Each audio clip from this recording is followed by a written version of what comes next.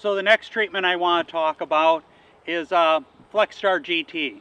So when we look at some of the soybeans out there that either aren't traded or in areas where you don't want to use an enlist or a dicamba system, Flexstar GT still gives very good water hemp control.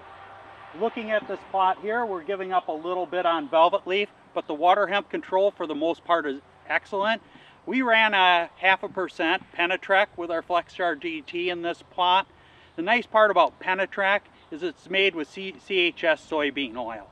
It's the first HSOC in the market that we're selling that's made with refined soybean oil. The difference between the vegetable oil that we use in a CHS soybean oil and a regular vegetable oil is this is food grade, highly refined vegetable oil, which gives us a more consistent and more active product.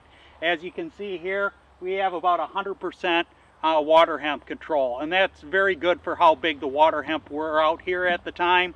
But Flexstar GT is still a very viable program when it comes to weed control in soybeans. So I hope you were able to garner a few little nuggets of knowledge out here today, because we are going to have a lot of choices rolling into 2021.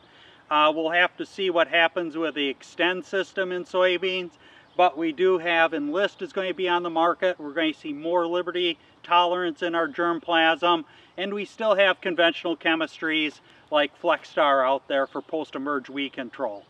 But don't forget your pre-emerge program followed by a post-emerge program is probably one of our greatest learning lessons in soybeans, not only from a weed control standpoint, from a weed management standpoint. We have a really nice lineup of adjuvants to add to these different weed control systems.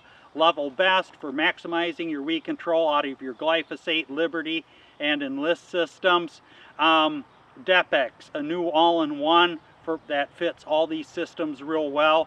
Penetrek, a new CHS soy-enhanced soybean oil, HSOC for use with Flexstar GT. We have a really nice amount of really nice product lineup that matches up well with any herbicide system you want to use out there in your soybeans for next year.